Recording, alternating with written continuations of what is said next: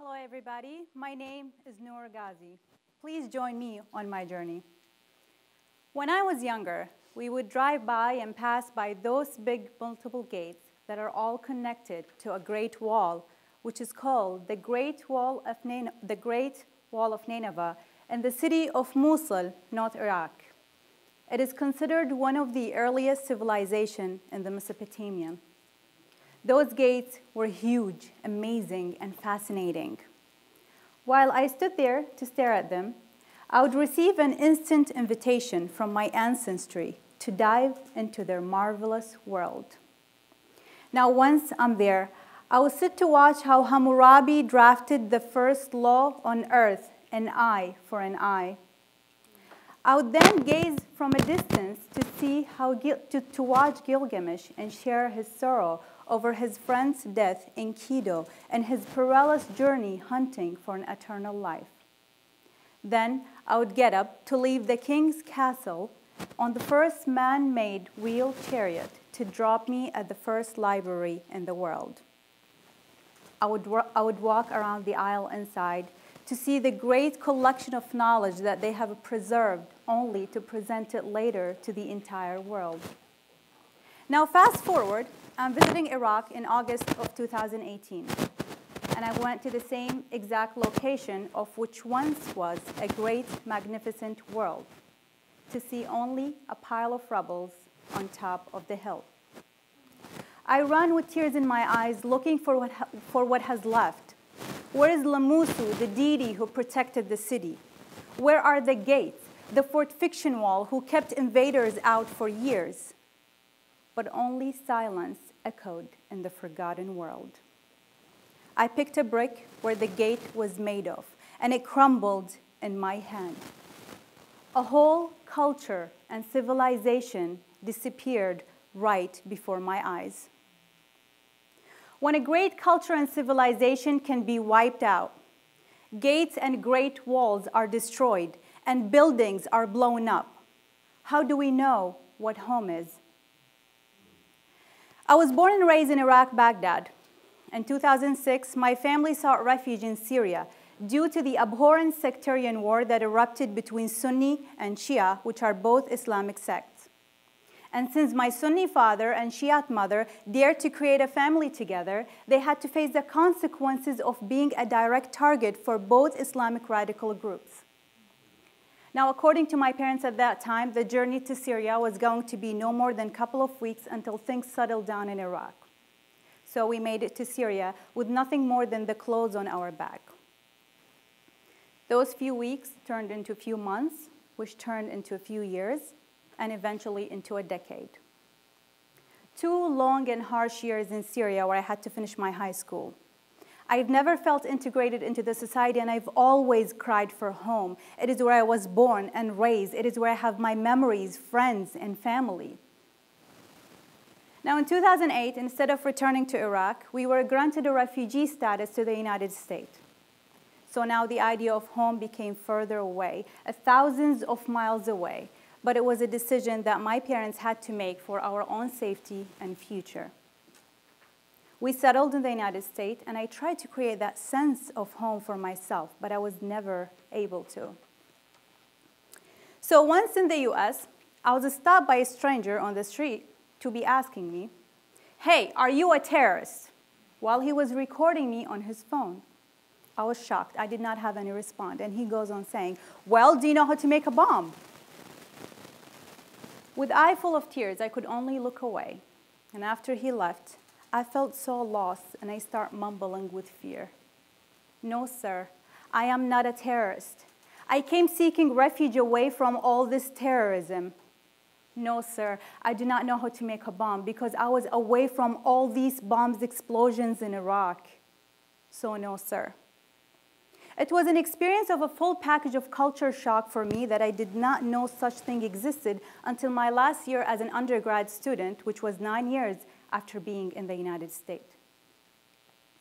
After all the struggle of 12 years of my life, I finally had the courage to visit Iraq in August of 2018.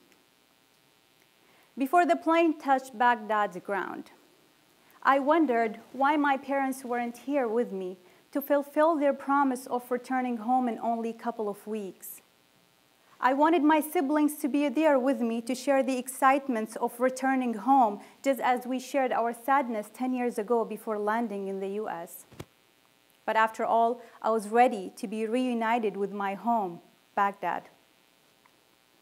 As I took a step out of the plane, I took a deep breath to smell that special Iraqi air that is full of the Tigris and Euphrates breeze, and that is mixed with the palm tree scents that hugged me in a very warm welcoming to say, welcome home.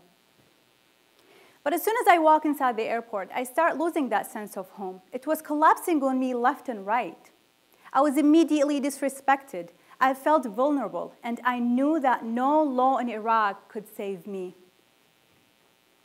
Baghdad was a sad city. It looked nothing like I left it 12 years ago. Its streets were full of bomb scars that covered every part of it. I saw a black and sad building that was bombed last year in Al-Karada area, which took the lives of hundreds of people who only insisted on celebrating life amidst the darkness. Hundreds of school-age children flooded Baghdad street to beg for money. They were all out of school for years, while smugglers are buying and selling them for lucrative purposes. There were dozens of them at every traffic light trying to sell you a gum, a cigarette, water, or even clean your front window for whatever money that you may hand them. I saw how corrupted my home is, but I still had hope because I wanted to feel like I was home. So on that same visit, I went to the north city, which called Mosul, to my beautiful childhood memory, and I saw a whole city was demolished. I was told that a 13-year-old girl died from a heart attack because she was waiting in her house during liberation, not knowing when the next missile was going to hit her house. I knew exactly how she felt. Because when I lived in Iraq in 2006, anybody could attack your house, kidnap you, rape you, and kill your entire family. I knew exactly how she felt because they were only a couple of doors away in my area when I was her age in Baghdad. I saw how humans have no values. Dead bodies were still under the rubble in Mosul while children are playing around them like it's a part of their daily lives.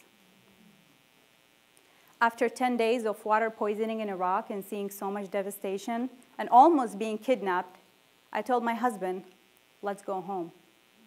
And he said, but we are home.